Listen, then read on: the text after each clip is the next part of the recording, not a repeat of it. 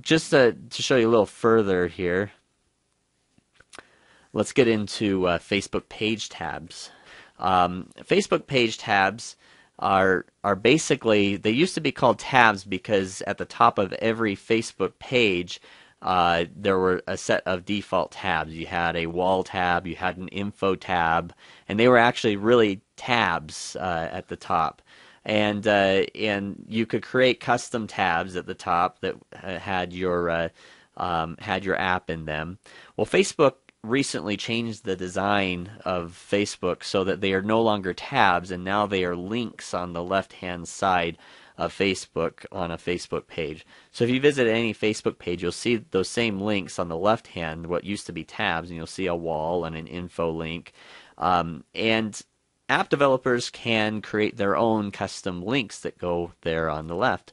So I can create my own link on the left that says Hello World, and when I click on Hello World, it will open up a custom application or custom tab that loads with the same page look and feel, just loading it within the page. And I'll show you an example here in just a second. So they're basically just links on the left side of the page that you can call whatever you want. And it's one app per link. So if you need to create multiple links, you're going to have to create multiple apps. It's like a Canvas page in that it is just an iframe that loads an app, but it's only 520 pixels wide as a result of the page navigation for the Facebook page being on the left with the page logo on the left. And it also still has a small amount of navigation at the top of the page, and then it has ads on the right. So there's a bit smaller real estate to be able to create your app within a Facebook page. But it does work just like a Canvas page. It's just an iframe that loads your app.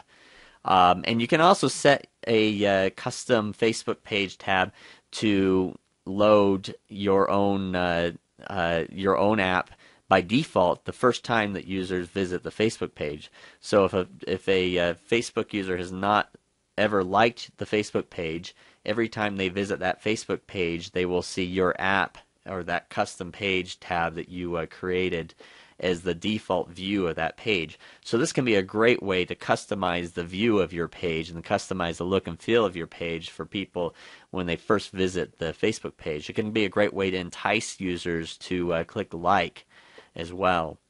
Now in the next segment, I'll also show you a demo of how to create these in a very simple manner and some really cool things you can do with that. So stay tuned on that. So let's look at a Facebook page tab. I showed this previously. This is the NBC Facebook page. You'll see when you first visit the NBC Facebook page, this is the look and feel that shows up. I haven't clicked like on this, and it automatically defaults to the new shows Facebook page tab on the left. NBC has set that so that that's the default page tab that loads. It doesn't load to the wall by default as most pages do. And you'll see the little 520 pixel area right there in the center that starts with the like us in the upper left, ends with smash in the upper right, and goes all the way down. That is all the real estate of that Facebook page app that they have created.